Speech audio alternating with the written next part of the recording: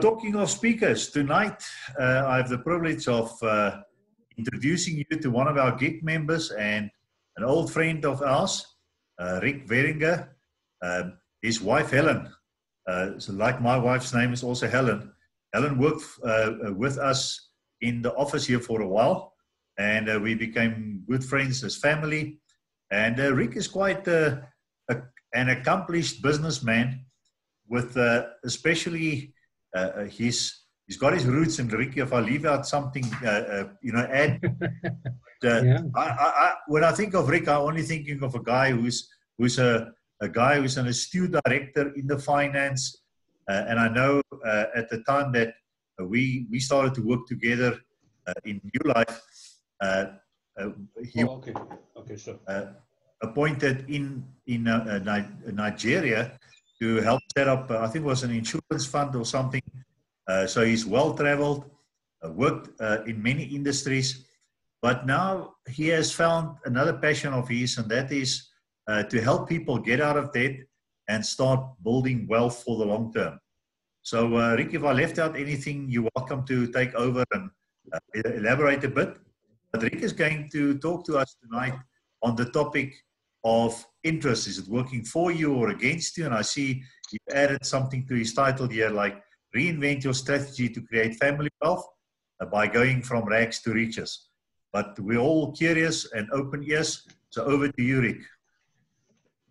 Thank you very much, Jasper. And good evening, ladies and gentlemen. Welcome to this presentation. Thank you, Jasper. That was very complimentary. I find I'm just a regular dude.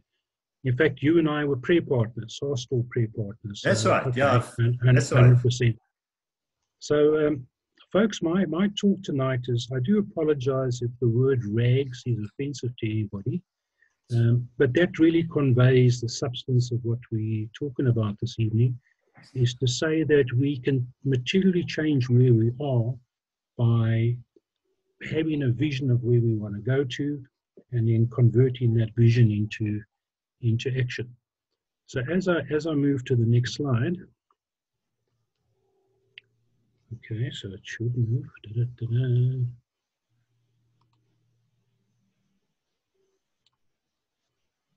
So here's my family. I'm this handsome dude over here, and here's Helen.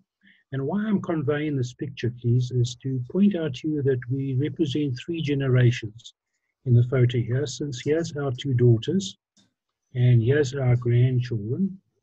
I've got the bestest grandchildren in the whole world, no challenge on that. But why I'm showing you this slide is to say that Helen and I both left school early. Our family circumstances were such that neither of the 2 of us had matric at the time. And we had to go and fend for ourselves. And so as we planned our life and our strategy, we were determined that our 2 daughters should have a far better life than what we'd experienced up to that point in time. In particular, we wanted them to be able to have university degrees. And today I'm proud. I can between these 2 girls, there's 4 degrees, and they're economically active folks. And the way we did that is we created a plan that as each of them were born, so we started an investment for each of them, and we made sure that the interest that was being earned there went to their benefit, so that in fact, when it came to university time, we had the means to meet those obligations, that we could get them through their degrees. So, wonderful family photo. I was blessed that these folks stay over in London, my youngest daughter and her husband, and then little mischief Holly, and we could get together in December and have this photo. Now, here's what I like to say, is that in business, the senior leadership get together and they have a vision for that business and what they wish to achieve. And then that gets converted into a strategic plan of what is the strategy that we follow. And then the strategy gets converted into an operating plan as to what's the basic building blocks that's got to be achieved. And then in turn becomes a budget. Stuff, And right? then there's monthly meetings and so on, and everything functions according to that vision and that strategic plan. So my question is, why don't we do that at home? Isn't that so? Shouldn't we also have a vision and mission for our home environment? And particularly at retirement. You know, I started out, and as I meet people now, I say my passion is to help folks have financial happiness at retirement. That's a nice way of saying it. Financial happiness at retirement, that you're self-sufficient and so on. And there's only one way you're going to get there, is that, oops, going blank.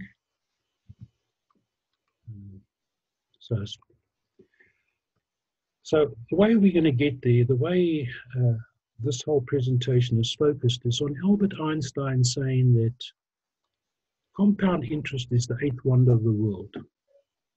He who understands it earns it. He who doesn't pays it.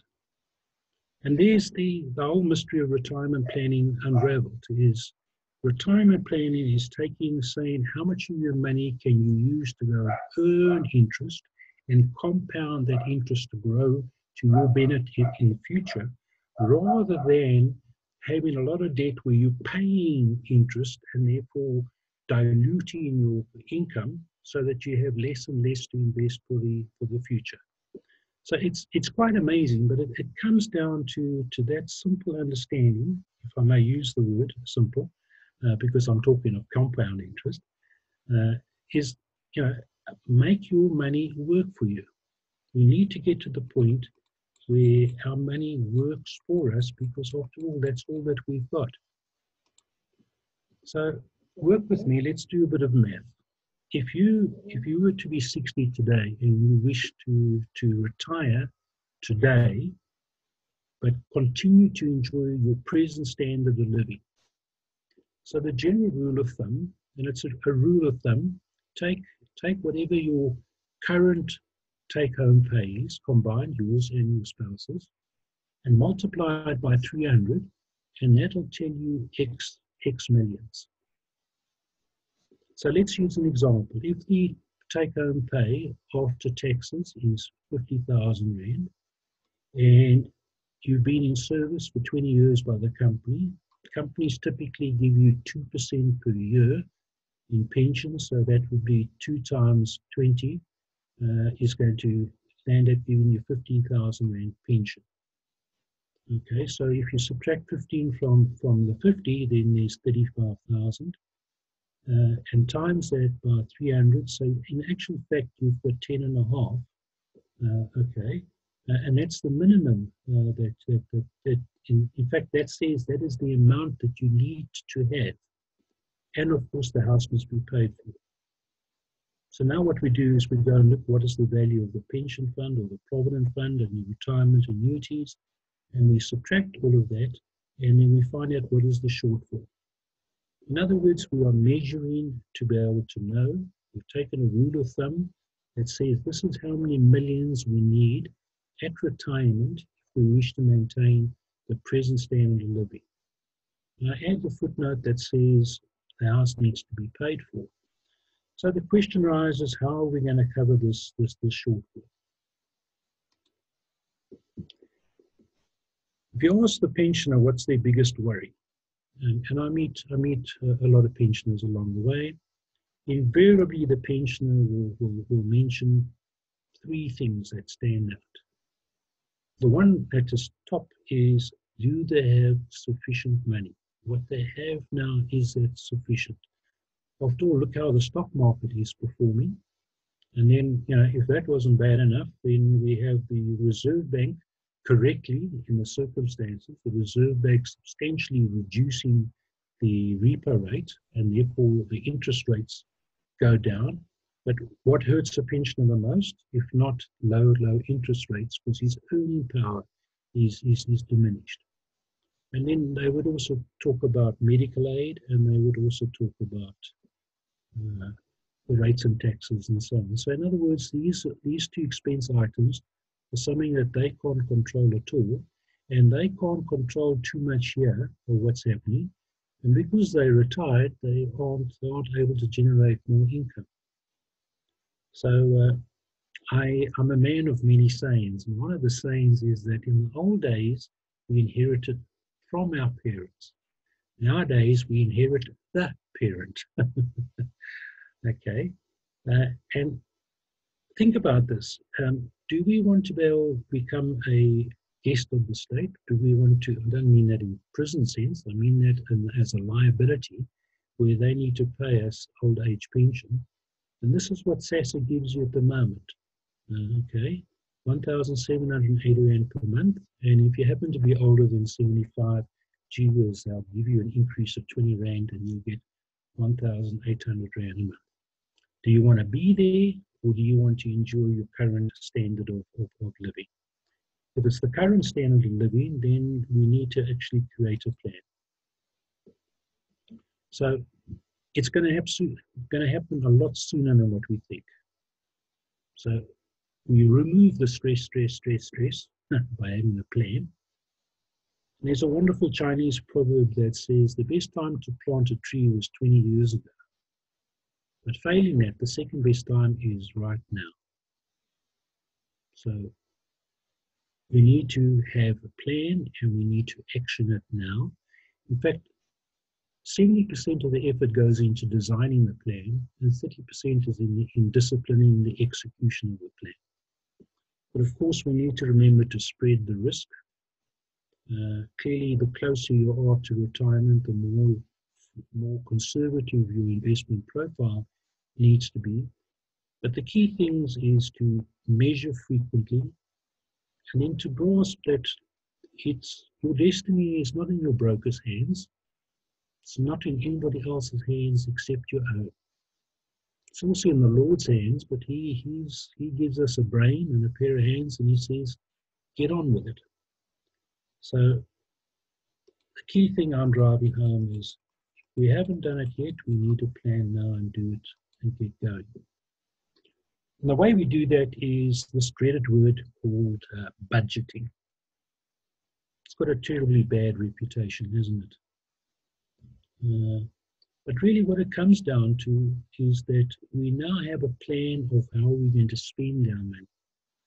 You don't first spend the money and then discover afterwards, well, what's happened. What you do is it creates the freedom because you know how, at the start of the month, you know how you're going to disburse the money for that month. So it actually gives you freedom because you know exactly what's going to happen through the course of the month. And by doing this, we get to a point where we start saying, I want to earn interest. I want interest to compound in my favor. I want it to grow and grow so that I can have financial happiness at retirement. And my suggestions are this, and it's suggestions. I've learned that a family unit needs to be a unit. It needs to do the budget together. And if at work we have monthly meetings and annual meetings and so on, what's the problem? Why can't the family unit have a family budgeting night? Isn't that a fantastic way of also teaching our children about how money works, other than sitting at the table with us and discussing the finances? And rotate the chairmanship. So one meeting, the husband's the chair, but all same voting power. But the next meeting, the wife's the chair, and so on. And you learn how to set the priorities and so on. And the key thing is what gets measured gets done. Okay, and now you can go and measure how much money you're actually devoting towards that incredible picture of having financial happiness at retirement. And the only way we're going to get there is we have to pay off our debt. I had folks I was speaking to last week, and they were saying, they've been paying something like 10,000 Rand a month on their debt for as long as they can remember. But why do they still owe this money? and I could ask them for detail, and then I could point out to them that out of the 10,000 Rand, 9,847 Rand was actually interest. In other words, there's like 150 Rand, 153 Rand reduction in the capital. And that's like a bond, isn't it? A bond takes a long time before the capital starts reducing. And in reality, a bond gets paid off in its last 7 years, because then it's snowballing in your favor. And folks now, because of the COVID issue and the lockdown, the banks offered, in fact, Standard Bank automatically gave folks 3 months moratorium on their bond payments. And folks said, gee whiz, okay, yes, my debt is going to be less, so let me take this. And they didn't pay anything to their bond for those 3 months. Now it turns out they've got a new calculation. Now that 3 months is going to cost them 18 months of payment, additional amount that they've got to pay, because what's happened is there was no reduction in capital, but they charged you interest each day, and they capitalized at each month end, and so interest grew and interest grew and interest. So the outstanding amount on the bond became that much higher. Now, when they have to pay it off, it's actually going to take 18 months longer to pay it off. Okay, so we need to attack the debt, and down the bottom there I say, cut those credit cards. Let's cut those credit cards. Let's have a great ceremony, family meeting, the other credit cards, here's this, because we should use debit cards instead. What's the difference between the two? Well, the debit card draws for money that's in your bank. And if the bucket's empty, well, then you can't draw anymore. Whereas the credit, they'd love to extend you more credit. So we recognize that in this world of ours, the debits come automatically. We've actually got to scratch for those credits. Now the debits, those costs just keep rising and rising. Those school fees just keep going and up. Food just keeps going up and up. Okay, yet, where do we get a salary increase? In this environment we are now, folks are lucky if they're receiving their normal pay, not to mention the possibility of increase. Yet, we've got to manage, we've got to find a way. And those debits that can happen are things like unexpected medical emergencies, a motor vehicle accident that wipes out your car and you still got to pay with the hire purchase on the car, and or the sole business, okay, or any business that's been caught in the trap of COVID and what have you now is battling. So if the business is failing, then you can't pay a salary across. Okay, or typically it's I only go into Woolworths when I'm looking for a roast chicken, because I find Woolworths' chickens are more plump. You get more meat, and yes, you pay R6 more than what you get elsewhere, but you get a wonderfully prepared chicken. So, but the rest of the time, I study specials at Checkers or Pick and Pay, and nowadays we do home delivery. Okay, we don't go out. I think I spent R300 on petrol last month, because we do all of this now in this manner. But the point I want to convey is there was a lady in front of me at the last time I was at the Woolworths counter who had a very full trolley, and she unpacked all of her groceries and what have you, and then she put in a pin for a card and got paid. And then the lady, the cashier lady, offered her the slip, and she said, no thanks, throw it away. And she took her trolley and out she went. And I thought, I've just seen a perfect example that she doesn't know how much she spent, which is okay, but when she gets her credit card statement at the end of the month, I bet you there's a shock. I bet you says, gee whiz, what happened here? Okay. So sometimes it's things we do to ourselves deliberately. Other times, those debits that come automatically is what's caused by the environment around us. There's retrenchment, there's furlong, there's all those other difficulties that are happening. So indebtedness is a blip on life's road to the golden years of retirement. We can correct it today. Okay.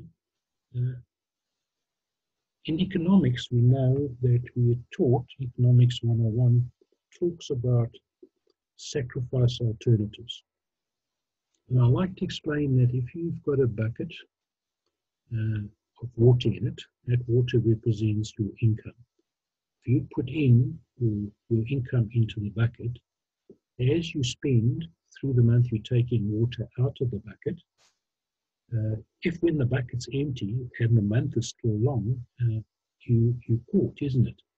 Okay, you can clearly only use how much water is in the bucket. You can only use how much money is in the bucket.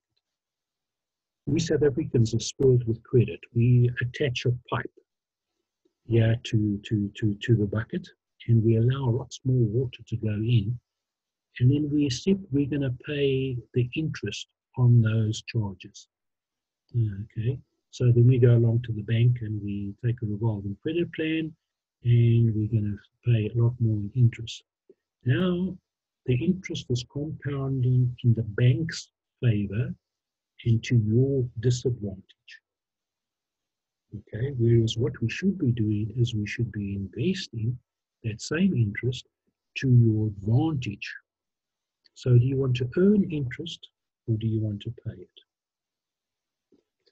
So Jasper, that's where I'm getting to. I want to say thank you. Here's a way of contacting me. Just simply send an SMS or a WhatsApp to that telephone number.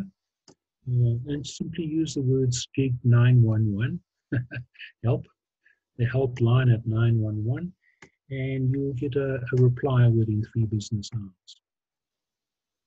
So my closing remark is, please think about it, please. Do you want to earn interest or do you want to pay interest?